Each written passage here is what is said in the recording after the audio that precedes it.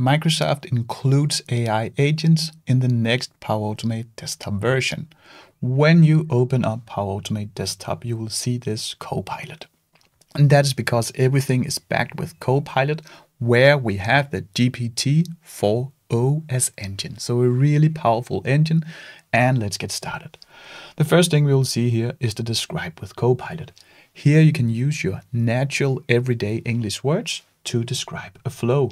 That could be open the Excel book on the desktop called employees, read the data, and for each row, display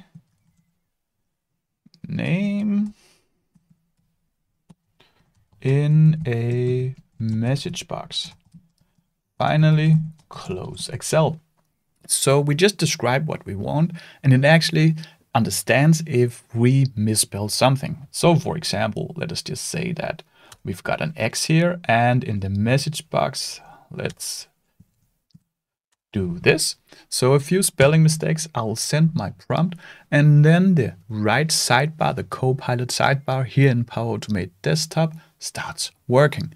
It takes our words, then it uses GPT-4o, the Omni model, which is the most capable model from OpenAI, where Microsoft own 49%. Then it translates these words into a working flow. So in a very few seconds, we will see a flow designer opens with the suggested actions. Here we go, we can see we load a desktop flow, and this is so impressive. Here we start. The first action is a start of AI generated actions. And you can see that it puts each part of these actions into regions, which is something I recommend. That is to order our flow better. So really cool, and it gives them a cool description. Also here in the end, it says end of AI generated actions. These two are just comment, which you can delete if you want. So all these regions, let me expand these. Let's see what's going on, and then we can try to run the flow. So it gets the special folder, and that is the desktop folder on this computer. So this will also work if we copy the flow to your instance or another instance. That's because I just told Copilot that it should open up an Excel book on my desktop. So it starts by retrieving the desktop folder path, which it uses here in Launch Excel. It also says that the Excel book is called employees.xlsx. So here you can see it combines a variable with the name employees, and it adds the XLSX because I told him it was an Excel book. It stores that in an Excel instance. Then it reads the data into a data table called Excel data. Down here, it processes the data in a for each, which is correct. And it displays the name in the current row. And then it also closes the Excel down here. So mission accomplished, we will test it. But this is so cool. Just for me as a developer, I can develop these flows much faster, but also for business users who can now build these flows without me helping them. Let us click run here, and we will see if everything works. So we are launching Excel. Here we have it, and we can see it populates the Gerald Parker here. The next one, that is Jason Clark, Dana Thomas, and so forth. Let us just stop the automation. Here we are not taking each one of these 100 items. From here I can again use my own words to get help. That is, if I open up the Copilot sidebar up here in the right corner, I can add steps or understand something about the flow. This is straightforward, and it really lets every people in a company automate, because now we don't need any developer experience. Let's save the flow and close it down. We can see up here it's called Untitled. That's because we created it with Copilot. You can of course rename it here in My Flows. That is just to go to settings and rename it up here. Let's move on. now we will turn on the AI recorder. That is this record with Copilot. What this does is that we record our keyboard and mouse movements. It records what we open up, what we type in, everything. And I can even talk to it through my microphone. So it combines my voice with what I do, which is so impressive. Let's get started. So what I do here is to press this AI recorder button. And again, Copilot uses GPT-4o Omni to analyze everything. Here we can get some tips or watch a demo. We don't need that, so I'll just click next. Then I choose my screen. I pick my second screen here, choose my microphone, because now we will also input our voice into this recording. I'll click record. I muted the microphone up here, so what I say to you now doesn't come in this automation. In 2 seconds, I will enable it, and then I will open up a web page where we will do a web extraction. Let's go.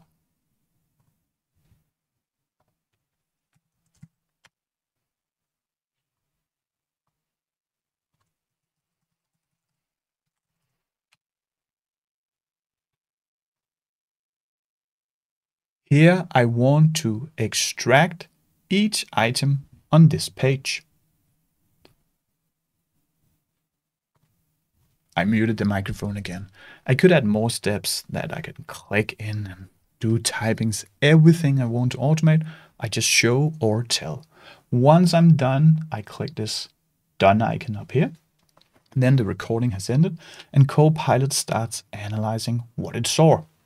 Here it will combine my mouse movement, my keyboard input, application actions, and my audio. And it will take a few minutes, and then it will have a script ready. So let's fast forward. Here we go.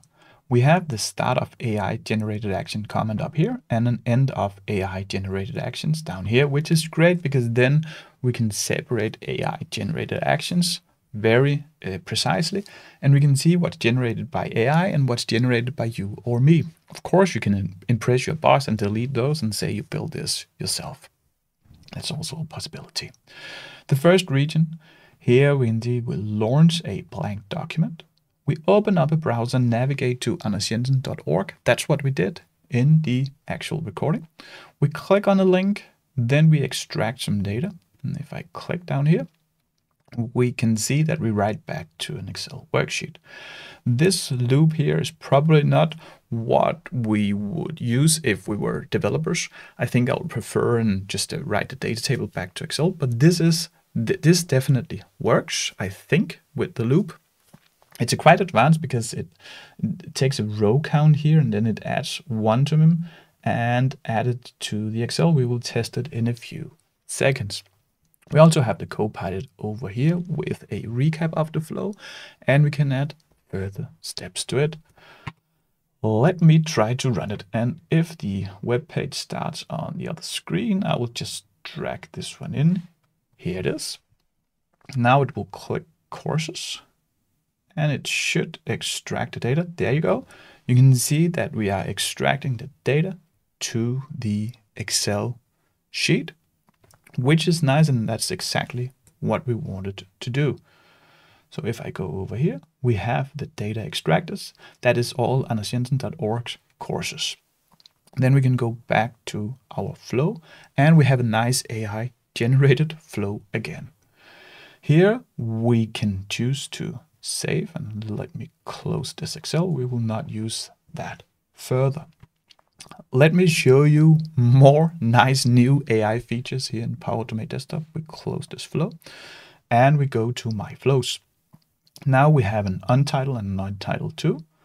Let's pick the last flow, that was this untitled 2, and go to Properties.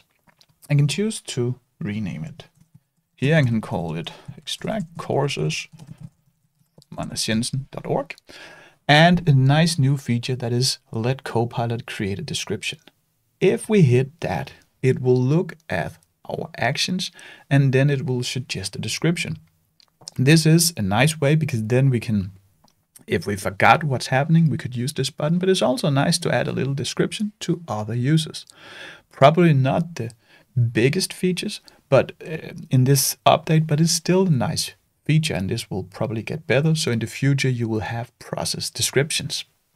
Let's scroll a little bit down. And by the way, the run picture in picture is also a nice feature that is not an AI feature though. Here we have the repair flow errors. Enable that. And now we will have self-healing selectors. Yes, if we find a broken element, we can repair it with Copilot by enabling this feature. Let's try to build a flow and then enable this one here so we can see it actually works. Let me just click save here, and we will wait 2 seconds while it saves. Let's build a new flow. We will call this one employee onboarding, and I'll click create. And let me maximize it. So now we will build it. We will test that we can have self-healing selectors. The first action I want, that will be a launch new Microsoft Edge like this. Here I want to, let me show you, I prepared a sample today, and that is called employee onboarding. Here I want to fill in like name, employee ID, email address, job title, and department. These ones are not that important. What's important here is that I can click submit onboarding. This works perfect if nothing happens, but imagine a fragile UI where either a developer picks up a new button or this UI changes from time to time.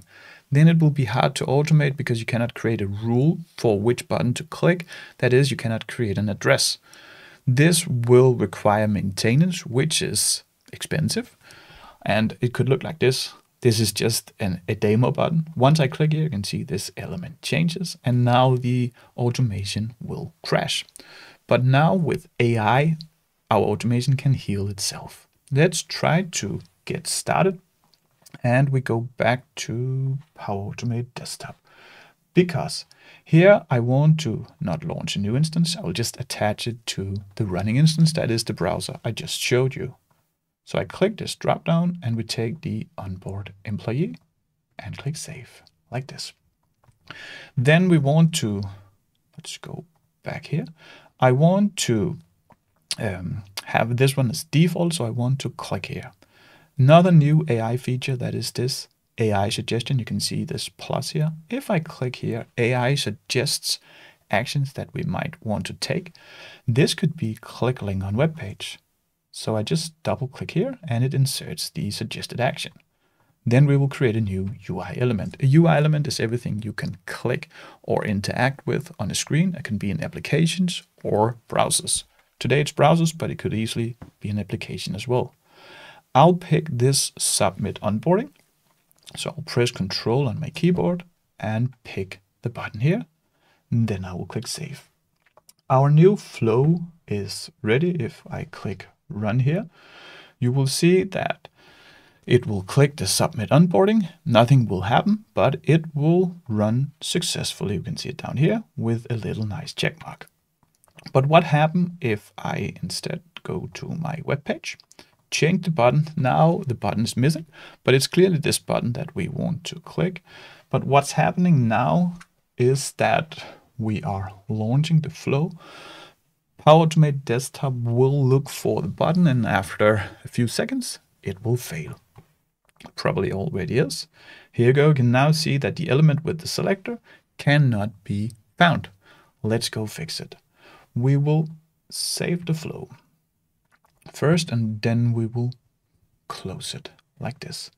Then we will also, let me go here to the flow overview. We will also click the properties. And again, you could choose to describe your flow with Copilot, but what we want to look at is the repair flow errors. We will choose to repair with Copilot. You can also enable that you will manually repair a UI element if a flow fails, that is, it will pop up. But we like AI and we like to reduce manual work. That's it. We have now saved the flow. Now we can test it. We will run it from Power Automate Cloud here. So we will build a new flow. Let's go hit create. And this is just a way to trigger our flow that is up in the Power Automate cloud. And again, I will just call this one employee onboard trigger. We will choose to manually trigger our flow, and then we will click create. Here we have our flow built. And by the way, we also have the Copilot in Power Automate cloud. Here I click plus, add an action, and I'll choose to run a flow built with Power Automate desktop. Let me just drag it over here so we can see what's going on. We will trigger the flow, and then we will see that it cannot find this button because, again, let me just go here. That will be this register button. I will just, let me just drag it out here. So we have this browser tab completely separated. Here I will choose to find a desktop flow. That will be employee onboarding. I'll choose attended. That's all I can afford. And then we can click save and we can try to run the flow. And now the magic happens. Let me just save it here. And if you like all this, please give this video a thumbs up. That will really help my channel and me a lot. Thank you. And I can click test, manually test the flow. We should be signed in for this. And yes, then we can click continue. Now we are running the flow. The flow will discover that it cannot click this button. It will try to attach to the web page. It can do that, but it cannot click this button. Then what happens then is that we are giving a suggestion if it can heal itself with the AI. Let's see what's going on here. Now it's running. When we trigger it from the Power Automate cloud, it will take a little bit. Now you can see it registered the page, but it cannot find that little button here, and that's because it's another button. So in a little while, we will see that this repair here, it's now say this UI element cannot be found. That is the submit onboarding. Then it's tried to repair the element, and this is so cool. It found that it must be this button because it has register on. And if I'm happy with that, I can choose to preview the selector. That is this new selector that has been made. If I click this drop down, I can choose to apply it for every run, apply it once, or repair it manually. Well, I will apply it for every run. It will add a new selector for this element. It will be a fallback selector in Power Automate desktop in the flow. Let me show you what that means. Now you can see it clicked. But if I go back to Power Automate desktop, open up this flow, and then take a look at the UI element. Let us just have the flow load. Come on. Then we should see a really cool thing. If I go to UI elements and double click the button, you can now see we have the default selector. We created that together, but we also have a self-healed generated selector. I can choose to rename this if I wanted. I can also choose to, let's say that I want to use this as a default, and I can even delete the initial one. Now it will only look for this. Another cool AI feature. Let me just click save here. That will be the create text with GPT. I created a full video demo of just that action. That is because it's so cool. You can find it right here. Thanks for watching.